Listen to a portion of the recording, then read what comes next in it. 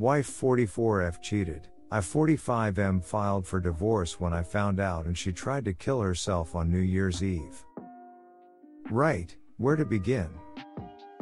The soon-to-be ex-you and I were together for over 25 years, 22 of those married. Prior to this, there were no infidelities or large problems. We have 4 children, a pair of twins, boy and girl 20 years old, a son that's 19, and our youngest daughter is 15. I filed for divorce mid-December and had her move out of our home and back with her parents. Got a lot of voicemail left and emails and even handwritten letters about how sorry she is about what she's done, but I never replied in any way. When it finally dawned on her I was really going through this and there was nothing she could do to stop it, she attempted suicide. In all likelihood, she would have died had her parents not stayed at home to keep an eye on her. From what I've been told, she tried to overdose on pills, but no one knows where she got them in the first place. Her infidelity apparently became fully physical only recently, late November or early December, but even before that she was emotionally cheating for at least a few months before that. I don't care to find out how long, since it wouldn't really help me in any way. Since it was a married man with whom she had the affair, I'd notified his wife, so he's getting divorced too. Add to that, they're co-workers, which is how they met in the first place, and I assume they used work time to start the affair. For those that are going to ask, how did you find out? The answer is I didn't. Our son and daughter, the twins, did. They saw their mother kissing with the other man, in public. The place in question isn't somewhere where any of us usually pass through, and then they proceeded to inform me. I started digging around and found more than enough evidence of a prolonged affair. I don't have many deal breakers, and believe that marriage is something that's a continuous work in progress. You have to do your part to keep it alive and well, but cheating is something that I absolutely will not overlook or forgive. To cheat is to take a sheet on all the time you spent together, to take a dump on your shared lives. It's nothing more than selfishness and cruelty. I'm just telling you so you can understand me a bit better. Maybe, but that's a really reaching maybe, I could have tried to look past this if it had been a one-time thing and she immediately came to me, contrite and remorseful. But she wasn't. I mean, she only started sobbing and bawling once she got caught, and that to me is utterly worthless. It's easy to cry once your sheet is put into the spotlight, but before all this? I've never noticed anything remorseful about her or any sign of guilt. I just can't live with someone like that. Thankfully, all of the kids were supporting and understanding when I told them I was going to divorce their mother. Our youngest cried more than I did, but said I was doing the right thing, for all of us. She did ask me if she could live with me. The other 3 already have places of their own, by their own choice, and I told her she didn't even have to ask.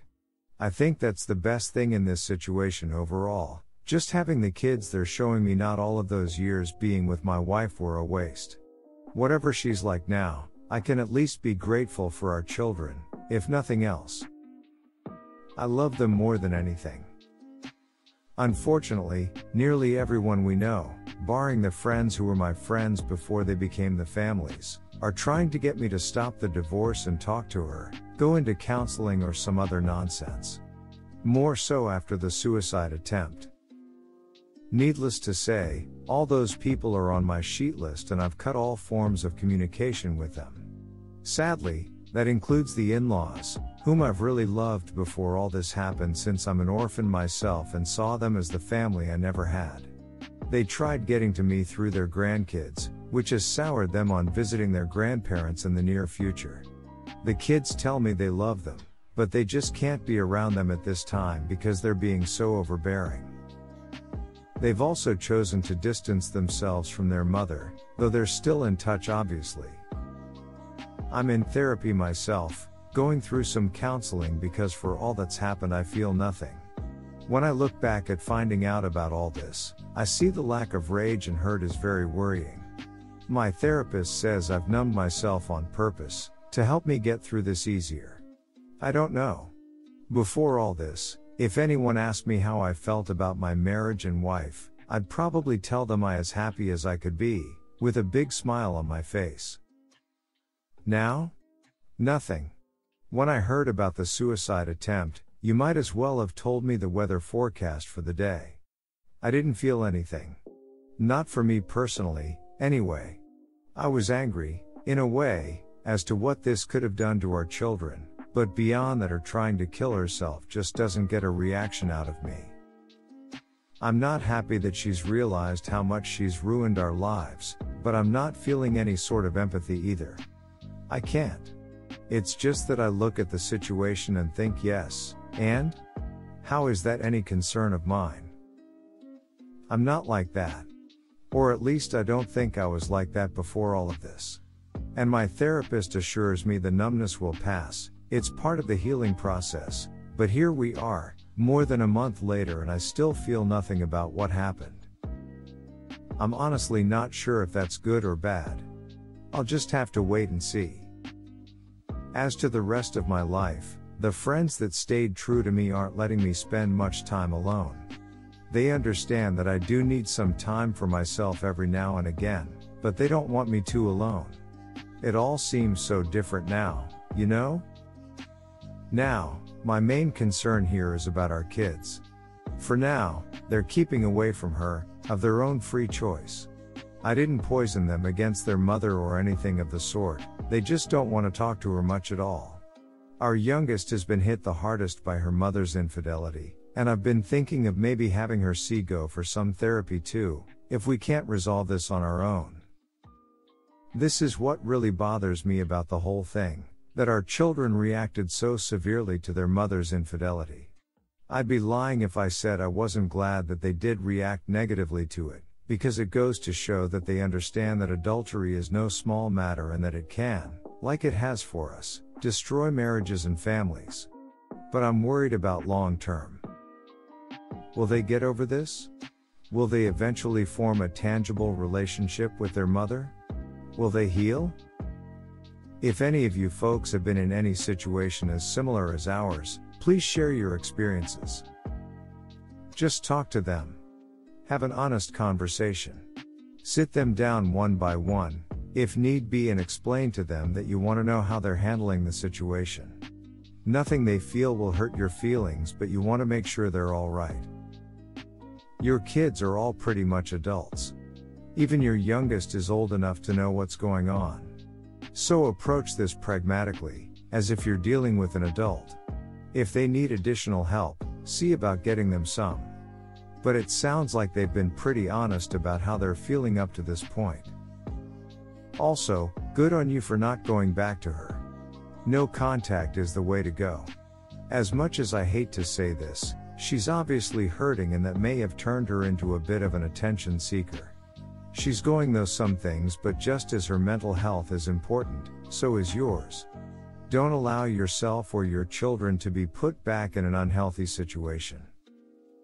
We've had a few times together, one-on-one, when I'd talk with them about this, when it seemed like it was weighing a lot on their minds. But still, they seem to be cautious, like they expect me to break at any given moment, because I didn't show any big emotion until now. Or I'm just overthinking things.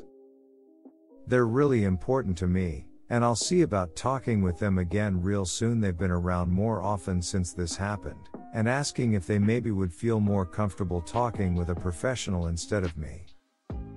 As far as their mother and myself are concerned, I don't have any plans whatsoever to get in touch with her, though it has been hinted at me, by my therapist, that at one point if she sought therapy I might be asked to come along, but I'm not really sure I could or even want to do that.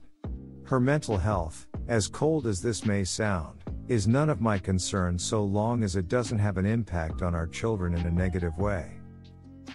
Thank you for your advice and your kind words. I know it's probably not the answer you want, but they need time. There is no way to hurry healing. You being in counseling is a very good thing, keep going. The numbness is concerning.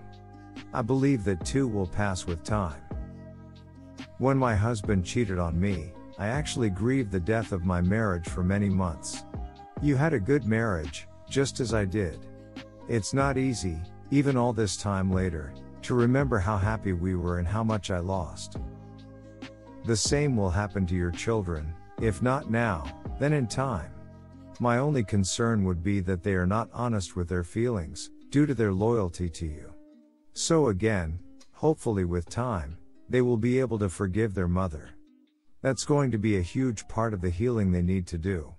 And that has nothing to do with her, and everything to do with their own mental health and well-being.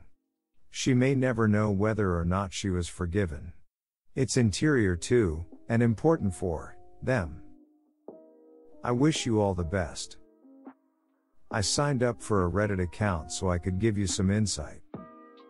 I'm 28 years old. When I was 16 years old, I found photos of my father and my mother's best friend. You know, naked photos of them together. It ruined my life. Straight up, I'm forever changed. It was over a decade ago and I still can't forgive my father, no matter how much my mother has been trying to get me to reconnect with him. And she tries, trust me.